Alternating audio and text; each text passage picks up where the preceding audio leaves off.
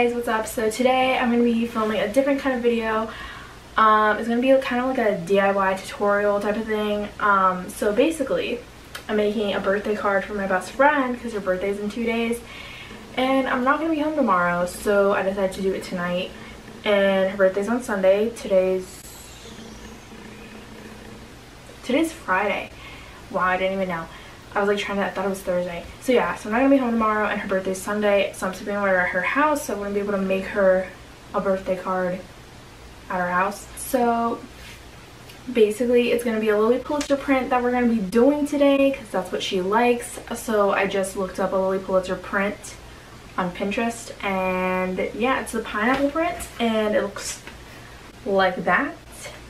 And her name is Patty, which is why that's written here. Yeah, I already wrote on the back and whatever, but yeah, so this is what your finished product will look like. I just thought it would be fun to do this. I'm not an artist. I don't regularly, so yeah, I just thought it would be fun to film. And yeah, so I already finished. You're gonna see me do it. It was a lot of trial and error. I started a lot of different cards. I got a Lilly Pulitzer idea like midway through, so I really hope you enjoy this video, and leave a comment, give me a thumbs up, subscribe. We made it to 100 subscribers. I've literally been on YouTube for like 5 years and have been deleting and uploading, so making it to 100 subscribers is like I like choked on my spit. Making it to 100 subscribers is like kind of crazy, so thanks for that if you're subscribed. And yeah, so hope you enjoyed this video, and yeah, so let's get started. Hey guys, so first things first is you're going to choose what image you want to copy from whatever website. I chose from Pinterest, and then you're going to choose what colors you want to use in order to get the most accurate read. I kind of switched up the colors a little bit. The colors were more like turquoisey pinkish, and I went with more orangey, light blue, greens type of colors. So as you can see, I'm copying the pattern. Lilly Pulitzer does kind of like a dotted type of thing, at least they did for this pineapple print that they have. So that's what I'm trying to emulate, I guess. I'm starting off doing the darker colors, so like the darker watercolor towards the top and then fade out towards the bottom. And then you're going to see me switching brushes to do the leafy part that is green way at the top, and then to add some dimension I add in the blue to make it, you know, not look as flat, because I do want it to look kind of nice and like not like just one color. I don't know how to explain that. But yeah, so basically at this part right here, I tried to do one of the little diamond designs that's in the picture. I didn't like how it turned out, so I only did it once, but it did kind of blend in with the rest of the photo.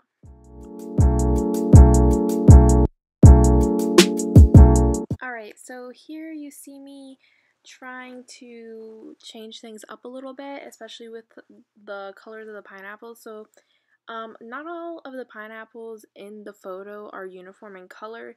Like the base part of the pineapple, the colors kind of vary. It goes between the blue and then the pinkish color. So then I tried to copy that, but only with different colors. I went with pinkish leaves with a little bit of green to add, you know, dimension. I don't know how to explain this. So yeah, I added a little bit of green and pink to the leaves to add dimension, and then the base part of the pineapple, I made like this turquoise-ish blue and kind of a green color, and then the other side blended out into more of an orange. So that way the colors in the picture will have like more dynamic, and it won't be just the same color for every single thing. So it won't look like kind of like a stamped pattern, and it'll look more like a watercolor art piece. So it's not like identical pieces all throughout. So it makes it a little bit more interesting. So that's what I've tried to do there. And then you're going to see me kind of try to match all of the colors. So I took the blue, kind of a more greener blue, and put it right next to the blue pineapple and use that blue as the leaves. And then I'm going to start doing the pineapples and that same orangey color. And then I think I also added some of the pink to just add a little bit of like I said, dimension, and with the pineapple part so that it doesn't look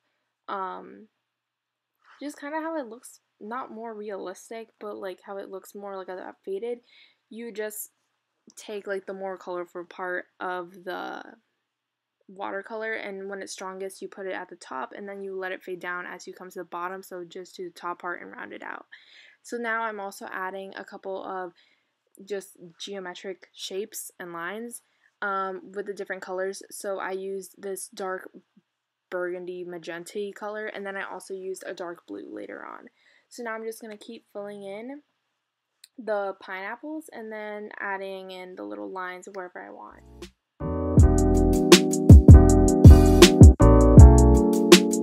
Alright, so now you're just going to see me repeating the pineapple shape throughout the rest of the card, and basically yeah, I'm just going to switch up the colors a little bit, but it's the same concept. You just do the dots repeatedly, as I said before, and kind of the trick that I used to do the leaves, I would choose a base color, like here it was the light green, and the more with watercolors, when you initially use watercolors, it's going to be stronger the first time that you like lay the brush on the paper, so the stronger strokes will be towards the middle, and then the more faded out ones I did towards the outside edge.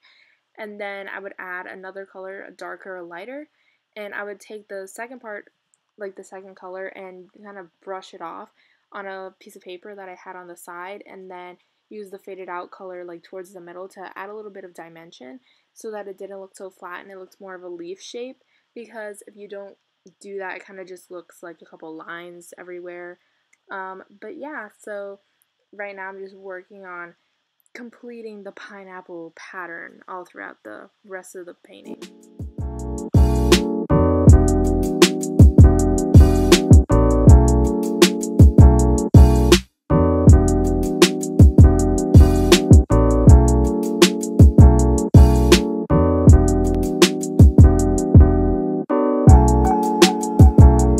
Alright, so here I'm starting to take that magenta color that I took before, and I'm adding some patterns all throughout because I don't want it to just be, like I said, I didn't want it to be kind of a stamped thing where it's just pineapple, pineapple, pineapple. I want it to be more interesting. So I started, I took the dark blue, and then I also took the dark magenta color, and I started making little lines and little dots everywhere where I thought it would fit in.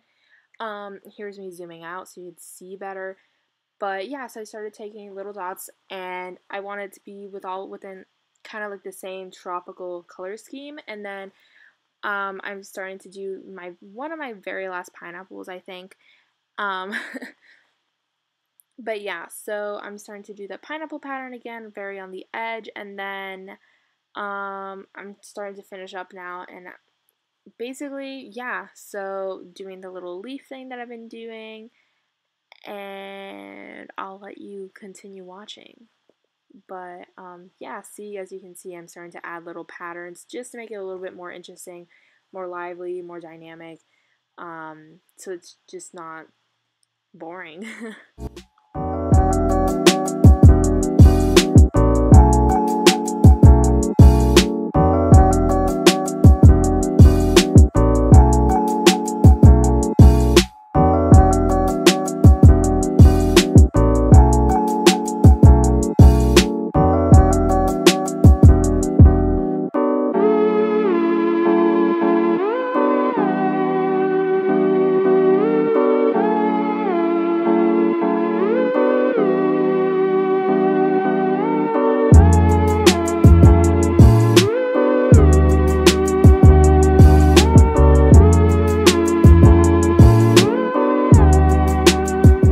So as you can see, I finished the painting part of the card, and I'm just writing out happy birthday Patty. I used the dark blue as a border because I thought it would finish it off kind of nicely. Kind of looks like the ocean. I don't know. That's just me. And yeah, so now I'm just doing a little script fonting thing, lettering thing. I'm not really good at lettering, but you know, I try. And yeah, so that's the end of this. It was kind of quick, and I hope you guys liked my awkward voiceover, and I really hope you enjoyed watching me paint this card because I had a lot of fun doing it. So yeah, I think that's it. I'll just show you guys a close-up in a second. And oh yeah, so I kind of framed the words because I thought it looked kind of empty. Pink is her favorite color, and I thought it matched the rest of the painting kind of cute. So I just added a little bit of that pink there, and yeah, so let's take a close-up of that card. Alright, so this is the finished product. I added a little pineapple below her name to just finish things off, but if you like it, leave me a comment down below, give me a thumbs up, subscribe, and keep an eye out for the next video. Thanks so much, guys.